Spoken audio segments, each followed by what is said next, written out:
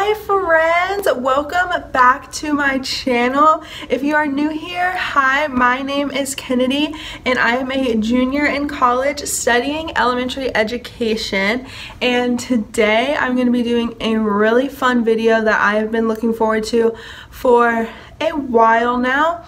I'm gonna make hot chocolate bombs. I don't know if you've seen hot chocolate bombs like on TikTok or Instagram or anything, but they literally look so fun and I'm really excited to try to make them. I'm gonna try to make a couple different kinds, like one kind just regular and like a peppermint kind and maybe a white chocolate kind. I'm not sure about that, but we will see.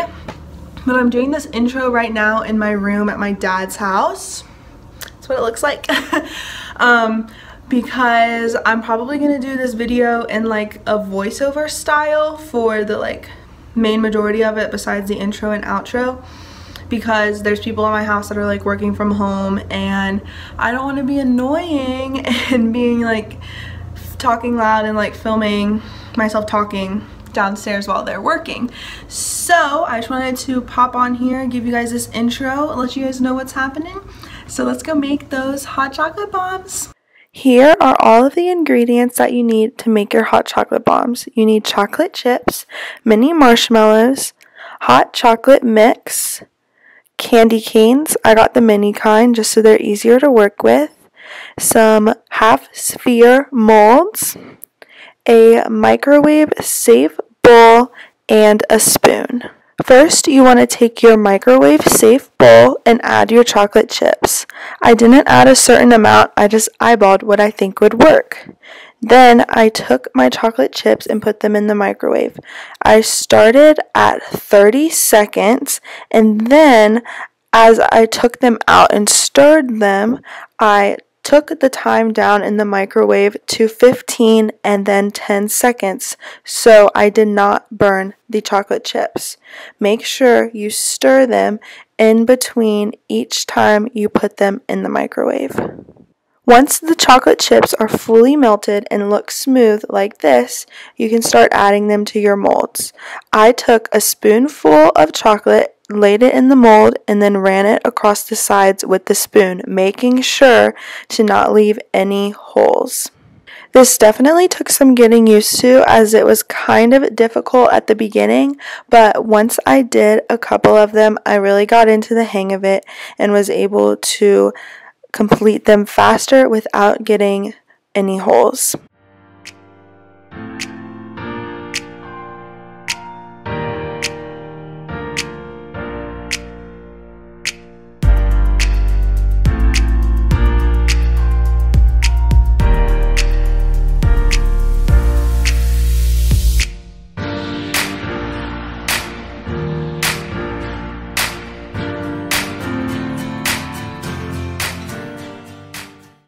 Once you're done putting chocolate in all of the half spheres of your mold, set them in your refrigerator.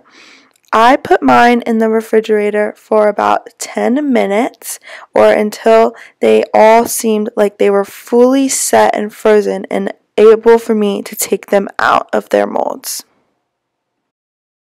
While my chocolate is setting in the fridge, I decided to work on my candy canes. I wanted to open them up and break them so that they were in smaller pieces, and then I was going to use a rolling pin to make them even smaller to be able to be sprinkled on the top of my hot chocolate bombs. Once my chocolate was finished setting in the refrigerator, it was time to take them out of their molds. This took a lot of careful and slow work to be able to do without breaking them.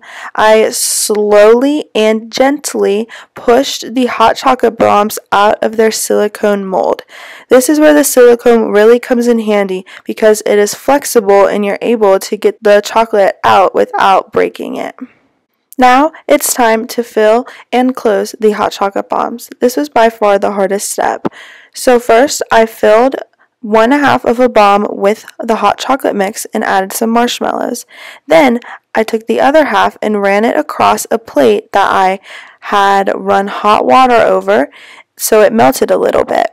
And then I took my finger along the edges to smooth it and hopefully get rid of any gaps.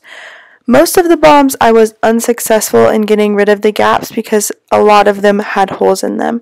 This step was really hard and definitely takes some practice, and I did not perfect it in this video.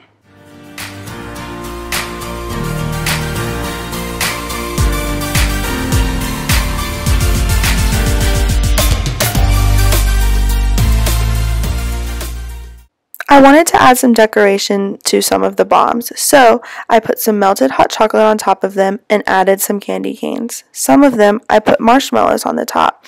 This made them look way better in my opinion. These are all of the hot chocolate bombs that I made today. As you can see, a lot of them have holes in them.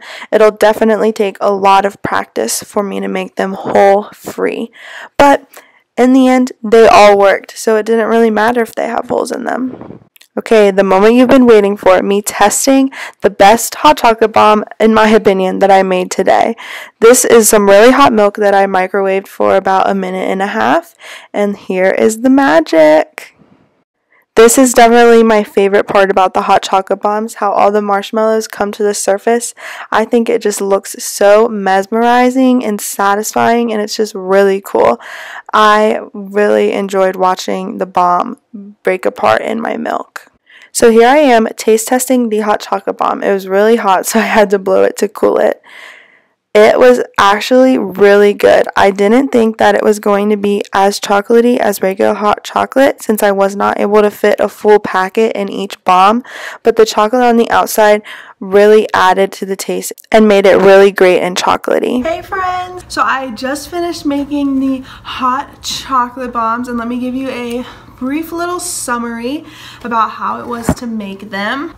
So basically, it was harder than it looks. Let me say that. Obviously, mine were not the prettiest. They kind of had holes in them a little bit. Some of them were leaking hot chocolate. The one that I tested was actually the best one that I did. But it was harder than it looks because it was really hard to like connect the two half spheres together, like to make one whole sphere. It was like really difficult to do that. So I'm not sure how people in those videos do it so like easily, but I will have to keep trying on that one to figure it out. But other than that, it worked pretty well and it tasted really good. Even though it didn't look pretty, it tasted pretty good. It was so satisfying watching the marshmallows come up to the top. I'll probably do another one a little later, but I hope you guys enjoyed that video, and I hope you guys try to make some hot chocolate bombs on your own. It's pretty easy despite the connecting the two half circles together. Other than that, it was really easy. So if you guys try those on your own, you should post them on Instagram and tag me at kennedy.nicole4. And if you like this video, please give it a thumbs up and subscribe down below so you don't miss the rest of my Vlogmas videos. And I will see you soon. Bye!